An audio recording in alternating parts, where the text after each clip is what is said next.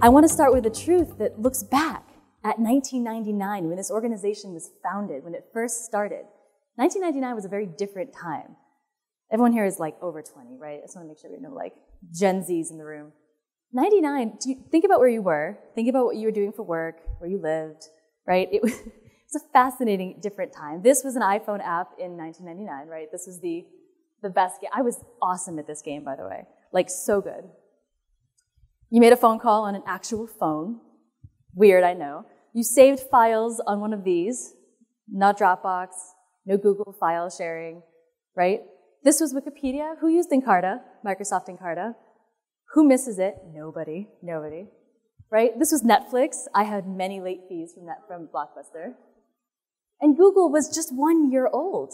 It still had the exclamation point. In fact, it was still in beta. Not to make anyone feel old, but a lot has happened in 20 years. The way you got to Google was from these CDs that they would send, right? How many of you kept all of these thinking, I'm going to use all of these someday, and then never ended up using them, right? They stacked up. Google Maps was a series of paper that was littering your car floor, right? And this was Instagram in 99. Some poor person at CVS had to look at all your weird party photos as they developed them. Not judging, but that's a cool job. Y2K was like the biggest cybersecurity thing that was going to ruin the world. Remember how big of a deal this was and then wasn't? And I'm from Boston, and so who here is a Boston Red Sox affiliate? You might live somewhere else, but you're a fan. Yay. We like to win, so I know. We're like, oh, it's me. Be proud, okay? We're getting used to it at this point. The curse of the Bambino still hadn't been broken. This is when we traded Babe Ruth to the Yankees, and then we didn't win the World Series for like 9,000 years. In 99, it still wasn't broken. Now, 2019, 20 years later, it looks very different. It looks very different from a just regular walking down the street perspective, how we live our life perspective. But in marketing and in selling, it looks way different because we are marketing in a time of information overload. This, to me, is the year, an inflection point of information overload. Give you some examples. The typical American hears or reads 100,000 words every single day.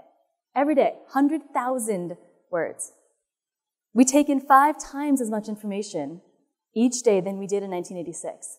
Then in the year of Boy George, Mr. T, which is like the coolest party that I wasn't invited to, Steve Wozniak, 5 times as much information on a daily basis is being consumed by us and our buyers.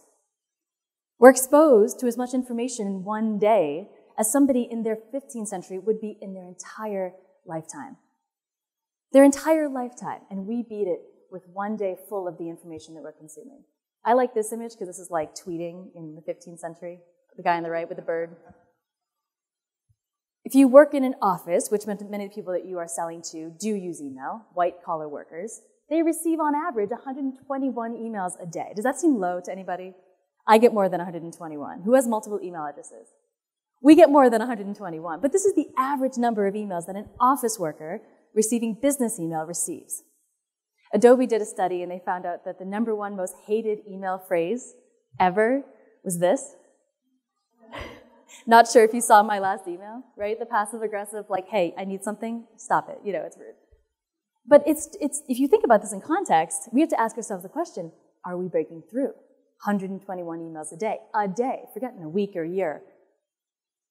Now, your buyers are consumers, just like us, and we're all inundated not only by email, but by things like Slack. We check email or things like Slack or Yammer or any instant messenger 40 times every day.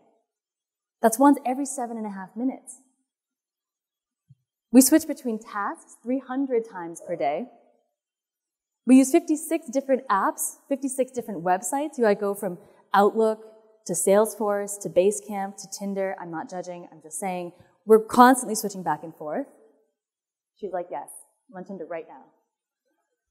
And we're always using our phones. In fact, we're checking it 150 times a day. That means in the time that I have been talking, which, hold on, I've been recording, for 6 minutes and 42 seconds, likely all of you have glanced down at your phone once, which is fine. But if you think about it, oh my God, this is an influx of information that is completely overwhelming.